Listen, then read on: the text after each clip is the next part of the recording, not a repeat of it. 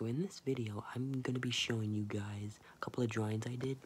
So the first one, these are all Donkey Kong Country Returns villains. Alright, so for the first one I did was Kalimba. I drew him. That's kind of what I did. Second one, the Morocco triplets. Gongo,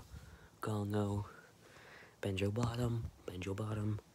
The Pan Flute, also my favorite one. Pan Flute.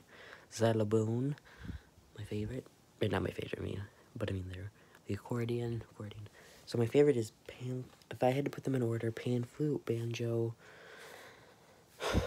Ooh, I don't know. Xylophone and Kalimba definitely aren't my favorites, but I like the Kalimba more. I hate Tiki Tong. That's the main one. The boss, I'd have to go accordion, and then, there we go. And then doing the triplets, like, separately, I'd have to say I like the purple one more, and then the red one, and then the green one. The green one has, like, nothing special about him.